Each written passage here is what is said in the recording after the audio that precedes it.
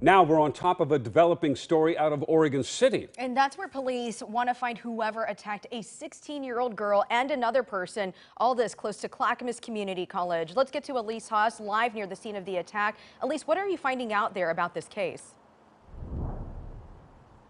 Police say that they found a 16-year-old girl and a 21-year-old man with knife wounds, and they were both taken to the hospital for their injuries. And police say that it happened on a walking path out here in Clackamas. And to give you a better idea of where this walking path is, police say that it was between Highway 213 and Clackamas County Community College.